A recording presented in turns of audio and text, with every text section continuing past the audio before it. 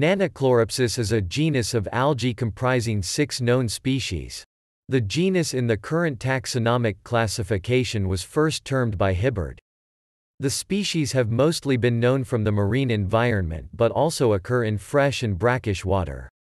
All of the species are small, nonmotile spheres which do not express any distinct morphological feature, and cannot be distinguished by either light or electron microscopy. The characterization is mostly done by rbcL gene and 18S rRNA sequence analysis. The algae of the genus Nannochloropsis differ from other related microalgae in that they have chlorophyll A and completely lack chlorophyll B and chlorophyll C.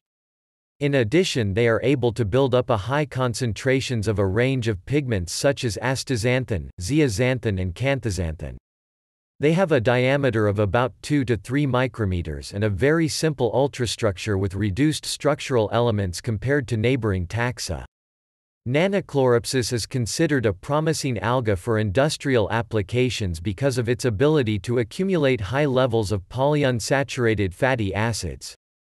Moreover, it shows promising features that can allow genetic manipulation aimed at the genetic improvement of the current oleaginous strains. Various species of Nannochloropsis indeed are transfectable, and there has been evidence that some strains are able to perform homologous recombination. At the moment it is mainly used as an energy-rich food source for fish larvae and rotifers.